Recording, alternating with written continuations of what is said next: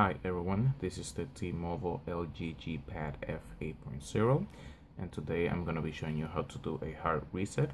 So the first thing that you need to do is turn off your device by holding the power button and then power off and OK.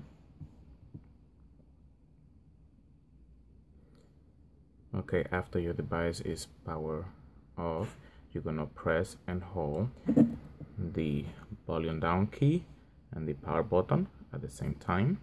And when you see the LG logo, let go of the power and press it again. And there you go. Here we have the factory data reset. So now you need to select where it says yes. So you're going to use the volume rocker, the volume down key, and then you're going to tap the power to select it. And now here you're going to do the same thing again, the volume down key and the power button. And there you go guys, it is doing a factory reset.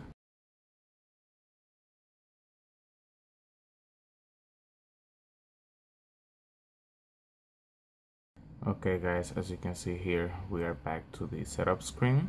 So this is how you can successfully reset or hard reset your LG G Pad F8.0 from T-Mobile. So this is it guys, thank you for watching my video. If you like my video, please click the like button. You can also subscribe to my channel so you can get more content. If you have any question, please leave it down below. Thank you for watching my video. Bye bye.